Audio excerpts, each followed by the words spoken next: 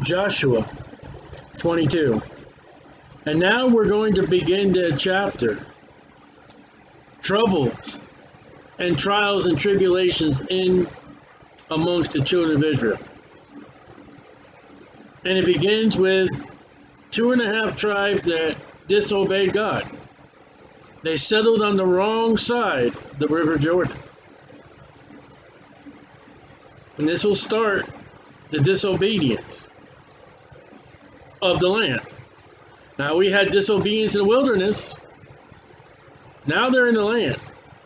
And Joshua called the Reubenites, the Gadites, and the half-tribe of Manasseh, and said unto them, Ye have kept all that Moses the servant of the Lord commanded you, and have obeyed my voice in all that I command you. There's obedience to man, to the preacher. Oh, we obey the preacher. You have not left your brethren these many days in this day unto this day, but have kept the charge of the commandment of the Lord your God. And God said, listen, go over there and fight. And now the Lord your God has given you rest unto your brethren, as he promised them, in the land of Palestine, where the children of Israel to be can, there's rest. As he promised them. Therefore now return ye. You shouldn't have to return. You should be in the land where you're supposed to be. And get you and your tents, and unto the land your possession, which Moses, the servant of the Lord, gave you. Never says God gave it. Now we see before the land that God promised to your fathers. The land that God promised to your fathers. In the book of Joshua, we see that God, even verse number 3, this is the land, this is the charge. Verse 4, this is the rest. Reuben, Gadite, half-tribe Manasseh, the land that Moses, the servant of the Lord, gave you on the other side of Jordan. Now you got to wonder, why didn't Joshua ever speak up? After Moses died, he said, listen, you know, you guys, I know Moses gave you the land, but didn't God say this is the guy with Caleb. Let's go in there and conquer that land. Let's go. We can do it. And he watches 2.5 tribes say, we're not going to do what God told us to do. Joshua never said anything. And we're going to see by the end of this chapter and continue the troubles that Joshua will have for not speaking up. But they're not going to listen anyway. So verse 5, but take diligent heed to do the commandment of the law. Do the commandment and the law. God commands you to be on this side of Jordan, not the other side. So you already have not obeyed God, which Moses, the servant of the Lord, charged you to love the Lord your God, to walk in all his ways, you're supposed to be on this side of Jordan. To keep his commandments in the land that God promised Abraham, Isaac, and Jacob. It's never the east side of the Jordan River. And to cleave unto him while you leave him, walk away from him, and serve him with all your heart and with all your soul. To love the Lord thy God with all thy heart, mind, and soul. That's what Joshua's saying. That's the commandment. That's what Israel today claims to do. Jesus said there's one commandment above all the commandments, to love the Lord your God with all your heart, mind, and soul. That's what Joshua is leaving them with. And to love your neighbor as yourself. And Joshua blessed them and sent them away, and they went unto their tents. Now to the 1/2 tribe of Manasseh, Moses gave possession in Bashan, but unto the other half thereof gave Joshua among the brethren on this side Jordan, westward. So there's half of the tribe of Manasseh, they're wrong. There's half of the tribe of Manasseh, they're right. And when Joshua sent them away also unto their tents, he then blessed them. And he spake unto them, saying, return with much riches unto your tents, with very much cattle, with silver, with gold, and with brass, and with iron, with very much raiment. Divide the spoil among your enemies with your brethren. And the children of Reuben and the children of Gad and the half tribe of Manasseh returned and departed from the children of Israel out of Shiloh. Again, that's where the tabernacle is. That's the center. That's where God is in the land. It's not Jerusalem yet. So they're gathered at Shiloh. They're at God. This would be the time to say, Joshua, wait a minute, stop. Priests, let's stand before the ark of God. Let's get on our knees and let's ask God if this is right. What do you think God would have said? But there's no prayer, there's no seeking God, and God's going to let him go. And so what you learn in chapter 22, as these 2.5 tribes go across the border, go across the river, on the wrong side of the Jordan, well, if God don't want me to do it, he will stop me. Bull. Because he does not stop Joshua, and he does not stop these tribes. Lets them go. And Reuben, the Gadites, and half tribe of Manasseh will be the first Israelites to go into captivity. Then Israel north, and then Judah south. Out of Shiloh, which is in the land of Canaan. Now look at that. Look what the Holy Spirit. It's in the land where he's supposed to be. To go into the country of Gilead, to the land of their possession, whereof they were possessed. Yeah, they're possessed, all right. According to the word of the Lord by the hand of Moses. And when they came unto the borders of Jordan, that are in the land of Canaan, they're on the right side. Note that. They are on the right side. They come to the border. They have a choice to make. Are we continuing to go sin, or are we going to do right? It's a choice. There's that Jordan River. It's not going to stop flowing like it did when they crossed. You're going to have to go through that river. I don't know by ferry, but in David's time there's mentioned ferry boat. The children of Reuben and the children of Gad and the half tribe of Manasseh. Look how those they keep going together. It's never just Reuben. It's never just Gad. It's never just the half tribe of Manasseh. It is the three in one of doing wrong. So they are on the proper side of Jordan. They haven't crossed it. Built there, at the borders of Jordan, in the land of Canaan, they built there an altar by Jordan, a great altar to see to. Where did they get the commandment for this? Where did they get the idea for this? Wait till you see what the reason is. There's already a memorial stone set by Joshua on the proper side of the Jordan River. That's what God said to do. So they're leaving, and before they cross, they make an altar. And the children of Israel heard say, behold, the children of Reuben and the children of Gad and the half tribe of Manasseh have built an altar over against the land of Canaan. They're in the land, in the borders of Jordan, at the passage of the children of Israel. At the passage of the children of Israel, that looks like it's where the children of Israel crossed the first time. I may be wrong about that. Huh? And if that's the place, isn't there already 12 stones enough? And the law is written by them? There is no need to build an altar. It is in Shiloh. You left it. Once that brazen altar, once that incense altar is built, God never says build another one. It's there.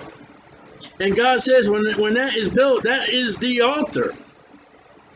Don't you dare burn your own sacrifices in your own land anymore. And I will establish a place which he hasn't established yet, but Shiloh, where the men are to go 3 times a year. Land of Canaan, the borders of Jordan, at the passage of the children of Israel. And when the children of Israel heard it, the whole congregation of the children of Israel gathered themselves together at Shiloh. That's good. You would think that's good, but it's not. Let's go to church. Make sure you're in church Sunday morning. What if it's a bad church? What if it's a bad assembly? What if the assembly is not going to seek God at all? They're going to do their own thing. Is that possible? To go up to war against them. Gadites, Reubenites, Manassanites. And the children of Israel sent unto the children of Reuben, to the children of Gad, and the half tribe of Manasseh, unto the land of Gilead, that's on the other side, Phinehas, the son of Eleazar the priest. And with him 10 princes of each tribe, of each chief house of the prince throughout all the tribes of Israel, and each one was the head of the house of the fathers among the thousands of Israel. And they came unto the children. Where's the prayer? Where's seeking God? Where's the priest making an offering to God to say, what are we supposed to do?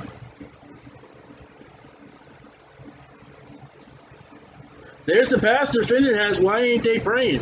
Why are they not getting on their knees? Why are they not fasting? Why are they not tearing their garments? Why are they not casting rocks and dirt upon their heads and say, repenting? Something's wrong. God, help.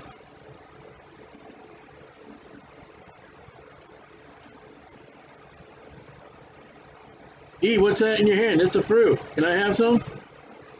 No calling upon God. And that's where we get in trouble, and I do it. I don't call upon God.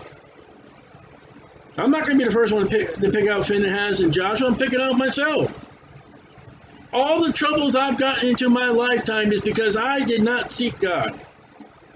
And when I did, I went with the intention, God, you're going to approve of my plan here. Let's go. And God's up in heaven. Okay, go ahead. Come on.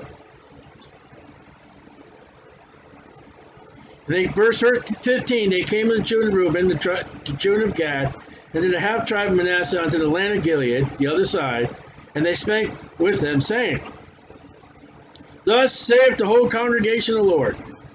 How about thus saith the Lord? So see, we went to church, and we had a voting, and this is how the congregation voted. Should be thus saith the Lord. I don't care what the congregation had to say. I think congregations and churches today are doing wrong. But you're not going to say nothing to them because it's our pastor and we love our pastor. Okay, fine. I'm going to shut up. I'm not going to say nothing else. And you sink your boat. What trespass is this that ye have committed against the Lord God of Israel, to turn away this day from following the Lord?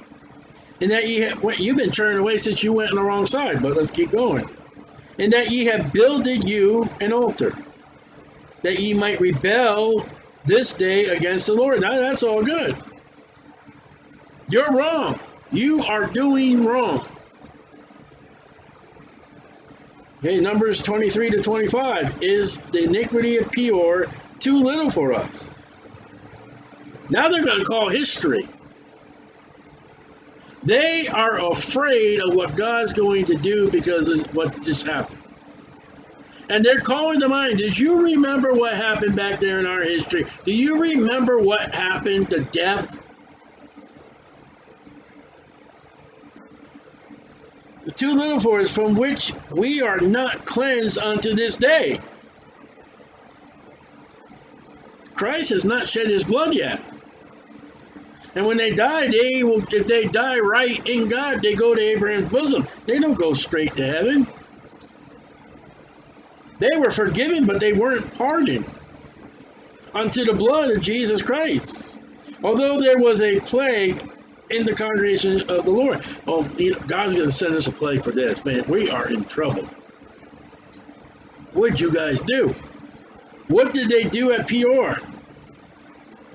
The sins. What? That ye must turn away this day from following the Lord. You guys are turning away. And it will be, seeing ye rebelled today against the Lord, that tomorrow he will be wroth with the whole congregation of Israel. Man, not only did God get angry with them that sinned, he got angry with all of us. And they're going to give another illustration. But they are telling the children of Reuben, Gadites, and the Manassites, you have sinned. Give them that much credit. Notwithstanding, if the land of your possession be unclean, and it is, then pass ye over unto the land of the possession of the Lord. Now look at that. They're finally knocking into the heads of Reuben, Gad, and the half-tribe Manasseh. You don't belong over here. But it's kind of too late because they were already settled in.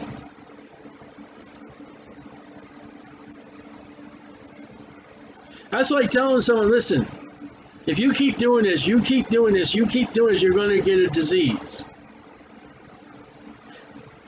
99% sure of what you're doing, you're going to get a disease. All right, they got the disease, and you come up, well, you know, you already got it. You went to the prevention rather than the treatment. Because the treatment will leave scars. The prevention was you can avoid it all. Wherein the Lord's tabernacle dwelleth, and take possession among us, which you were supposed to, but rebel not against the Lord, nor rebel against us. In building, that's the first time building shows up, you an altar. Now look at that. The first time building shows up is a reference to this false altar. And you know what I have seen that destroys churches more often? A building program. Because it is, first time it shows up, it has that altar. A lot of churches, oh, we ain't got the money, we'll have to come up to the altar. Besides the altar of the Lord your our God, that's the one that's over in Shiloh. That's the proper one, guys. Now, example number 2. Did not Achan, the son of Zariah, commit a trespass in the accursed thing? Yes, he did. And wrath fell on all the congregation of Israel, and that man perished not alone in his iniquity. We're going to die because of you. Joshua 6-7. Man, you guys are not only hazarding your lives, but you're hazarding our life. They're scared. You say, well, how cruel it was what Lord did in Peor when he cast that javelin and killed that man and woman, and they were dropping dead of the plague. And here they took all Achan's family, they stoned them to death, and the soldiers were killed because of Achan's sin and all that. It made them fear God. Capital punishment will bring fear. Like, I better not do that. Now we get to verse 21. Here we go. Let's make a big, long, happy excuse for our sin. And that's all they do. Then the children of Reuben, the children of Gad, and half-tribe Manasseh answered. They're in unity. They are in unity over their sin. And said unto the heads of the thousands of Israel, man, this is some gathering people. I would say this would be about maybe like, if not your minor league baseball stadium, 1,000, if not maybe 2 of them. Maybe a rock concert, hundreds maybe. And the Lord God of gods, that sounds so biased, doesn't it? The Lord God of gods. Why do you guys mention GODS? How about this, the Lord God? The Lord God of gods, again. Sounds like Christian contemporary music. He knoweth. Oh yeah, he knoweth. He knows you guys are on the wrong side. That's what he knows. And Israel, he shall know. If it be in rebellion, it is. We know it is. Israel knows it is. Reuben, Gad, and Manasseh don't. Or if in transgression it is, against the Lord it is, save us not this day. No, let fire come down and destroy us. Why would God waste his time? Let God kill us. You mean the God that says, I'm not willing that the wicked perish? I'd rather have all be saved. That in his mercy and grace, he's not going to wipe you dead, because he wiped you dead right now. You be in hell.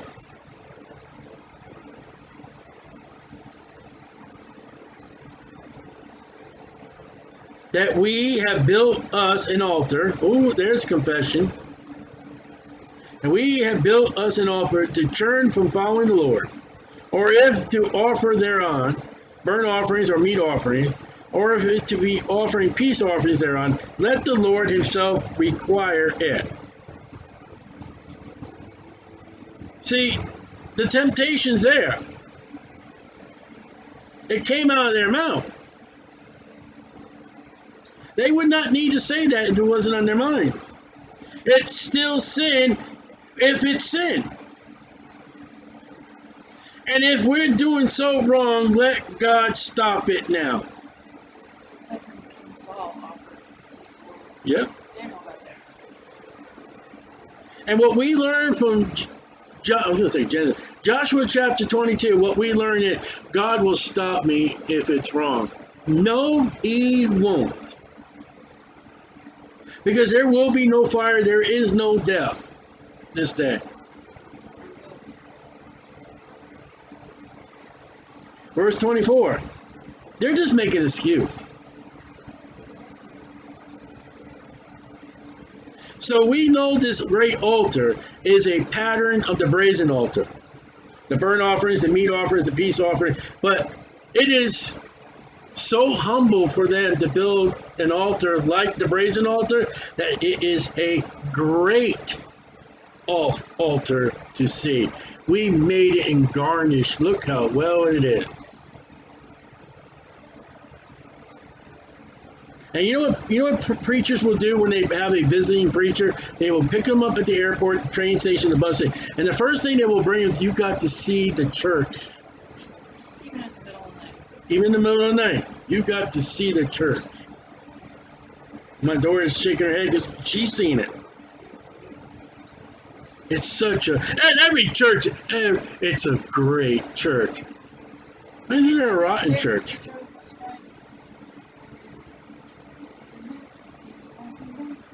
Yeah. So, it's an altar like God's altar, but it's a great altar. So if it's a great altar to see, what are you saying about God's altar? You know, that altar had blood, guts, animals torn open, animals dying, people crying. It stunk. Animal flesh, animal fur, burning, animal claws, all parts of animals. That wasn't a pretty picture to see, that altar. But look at ours. That's why God gags. Revelation chapter 3.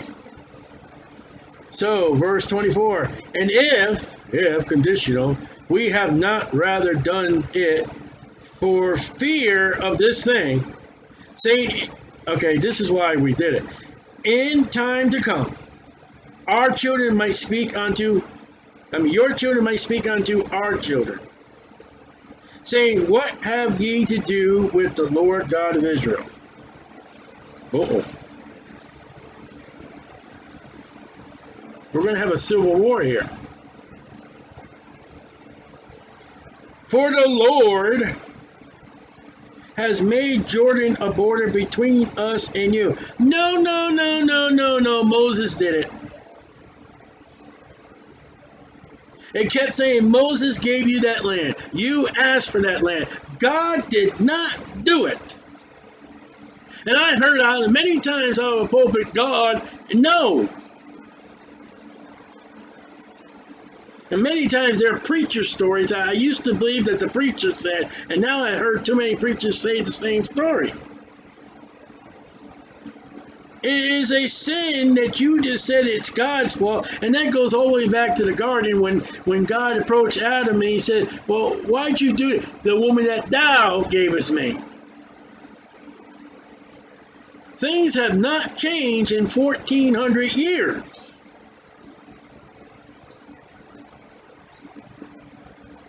And you get it today. People blame God for babies dying and everything else like that, and you forgot the wages of sin is death. You rebelled against God and you got Moses to do it. It ain't God. And the Holy Spirit recorded that lie. For the Lord has made Jordan a border between. That is a lie, and it is recorded. Us and you. Ye children of Reuben, the children of Gad, ye have no part in the Lord. So shall your children make our children cease from fearing the Lord. They're blaming. Your children one day on that side of Jordan, which is the right side, are going to tell our children that's on the wrong side, you have no part in us, stay over there. Well, let's look at verse 19 again. Notwithstanding, if the land your possession be unclean, then pass ye over unto our land, and we'll be all one big happy family. We've already read, Judah has enough land. We can take you. You can put the half tribe of Manasseh back to the full tribe of Manasseh. Isn't it odd that you have to keep having the Holy Spirit say half tribe of Manasseh? That's wrong. Come over on the right side is what I would say. But let's keep going, 26. Therefore we said, let us now prepare to build us an altar. Not for burnt offerings, nor for sacrifice. Really? Why'd you say that for? But that it may be a witness between us. You did it without their knowledge. They only found out to the grapevine, to the apple tree, or however they heard. You did not call Joshua and them and say, hey, we're going to build this altar for us. No, you did it in secret. Now it's been revealed. And you and our generation after us, that we might do the service of the Lord before him with our burnt offerings and with our sacrifice, with our peace offering, that our children, that your children may not say to our children in the time to come, ye have no part in the Lord. You've been talking about that false altar, and there you just mentioned offering, peace offering, on that false altar. Kind of slip of the tongue there. Uh-oh. The more a man talks, the more he get in trouble. Judges learn that. Judges learn, let the people talk, and if they're bad, they're going to sink themselves.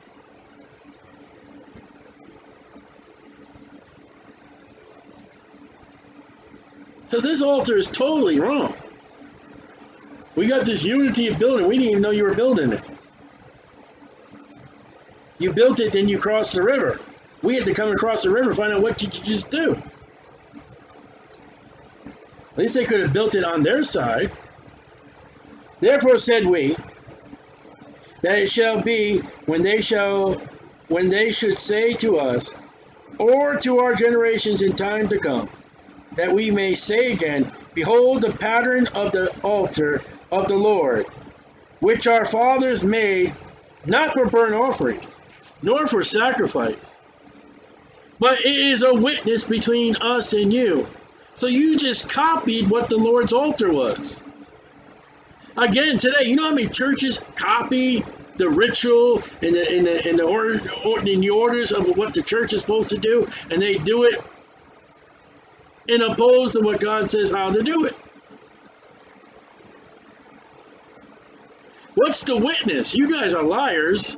You're idolaters. You can't be trusted. Verse 29. God forbid that we should rebel against the Lord. You just did. You just did by being where you are. You see what Moses did when he gave them these people this land? He separated the children of Israel. That's why it never says the land that God gave them. And the Lord sat back and said, listen, you didn't ask me nothing. You didn't pray to me. You didn't seek my guidance. I'll let you make a mess.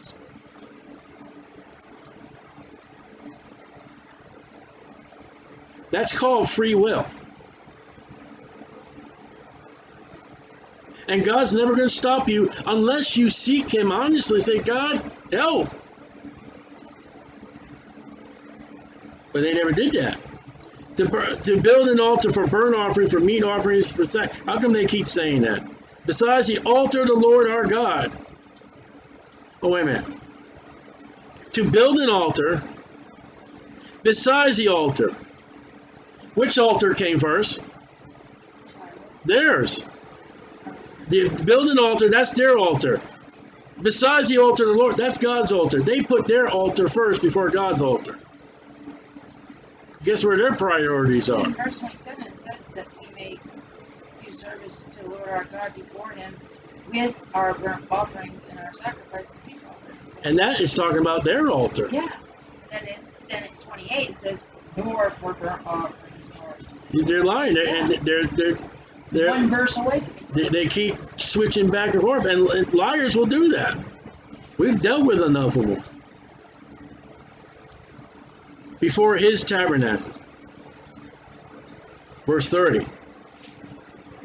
And when Phinehas the priest and the princes of the congregation and heads of the thousands of Israel which were with him heard the words of the children of Reuben and the children of Gad and the children of Manasseh spake,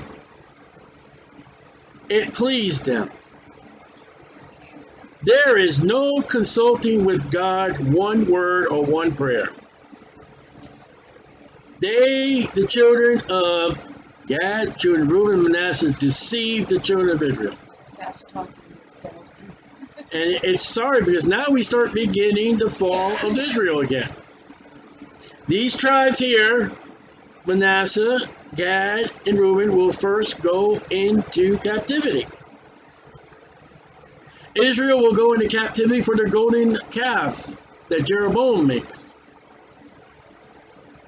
Judah will go into captivity for all the gods that Solomon.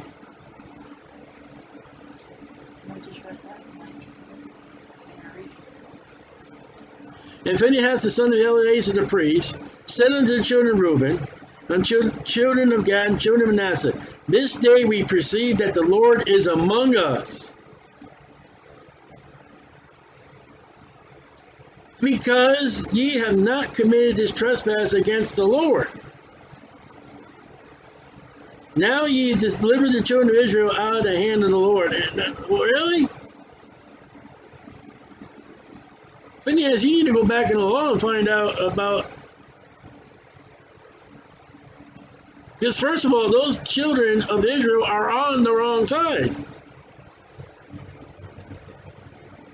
Verse 32, and Phinehas, the son of Eleazar the priest, and the priests returned unto the children of Reuben, and from the children of Gad, out of the land of Gilead, unto the land of Canaan, to the children of Israel, and brought them word again.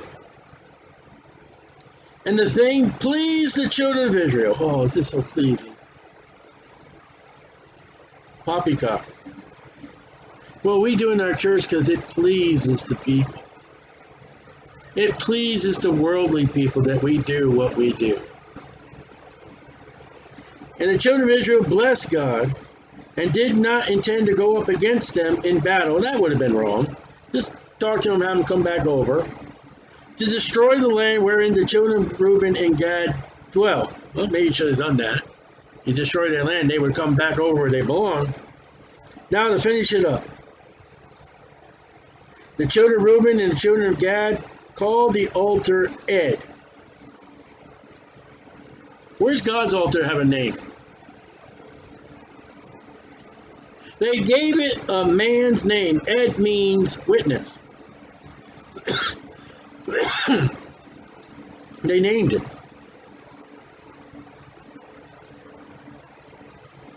So you ever want to see how a Jehovah's Witness is, how well he knows the Bible, call him Ed. Call them all Ed. Call the women Ed. You say, why? Ed means witness. It's a witness. The witness that you send. For it shall be a witness between us that the Lord is God by a false altar.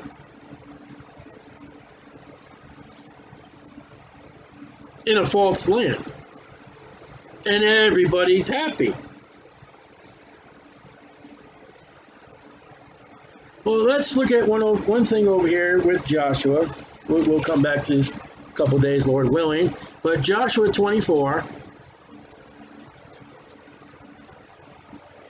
verse 20. We'll see the state of Israel. If you forsake the Lord and serve strange gods, then he will turn and do you hurt and consume you. After that ye have done you good. All right, here's the fear of God. Well, remember that the people came over to Reuben, Gad, and Manasseh. The fear of God. Peor. Naboth. The fear of God. Let fire come down and God destroy it. Did that ever happen? Verse 21, and the people said unto Joshua, nay, but we will serve the Lord. Oh, it was for the Lord that we built that altar. And Joshua said unto the people, ye are, wow, scripture is scripture. You are witnesses against yourselves. Oh, that ye have chosen you the Lord to serve him. Right, you've chosen the Lord. And they said, we are heads. We are witnesses. That's a funny word to be used 2 chapters away. Try that one on Jehovah's Witness. Now therefore put away, said he, Joshua, the strange gods which are among you. Among you. They're right there. And incline your heart unto the Lord God of Israel. And the people said unto Joshua, the Lord our God, isn't that what Manasseh, Gad, and all that said? We will serve. Will we serve? And his voice we will obey.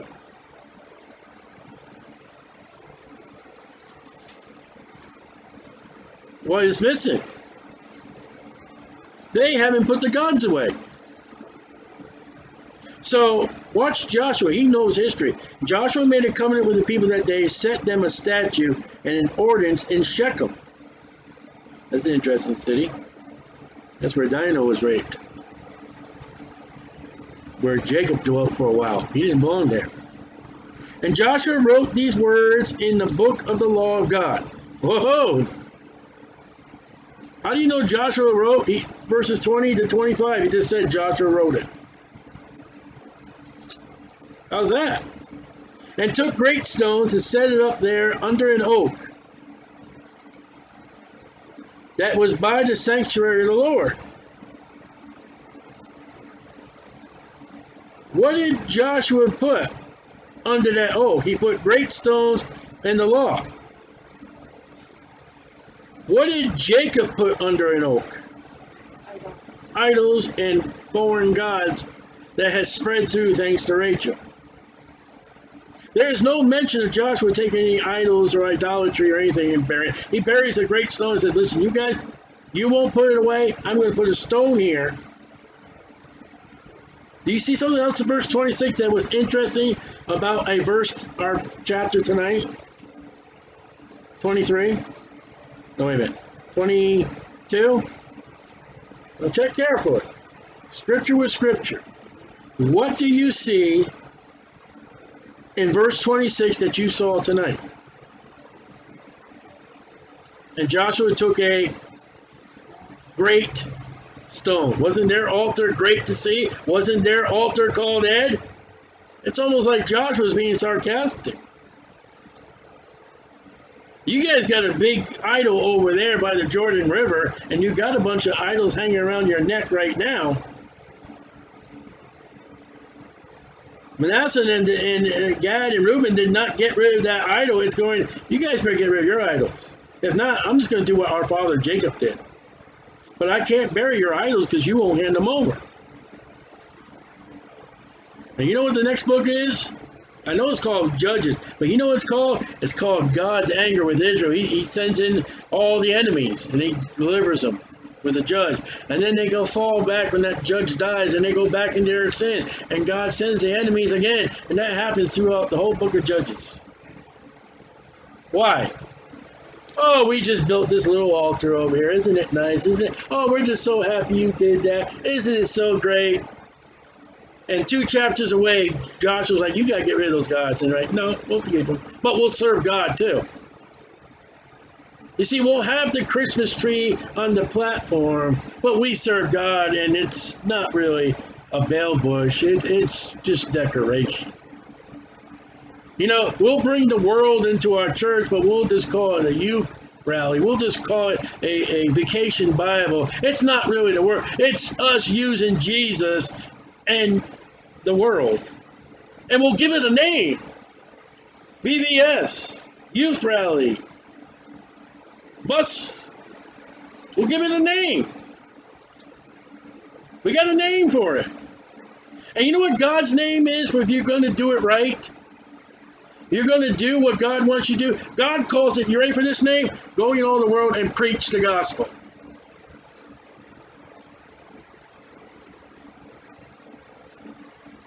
That's what it is. What it is.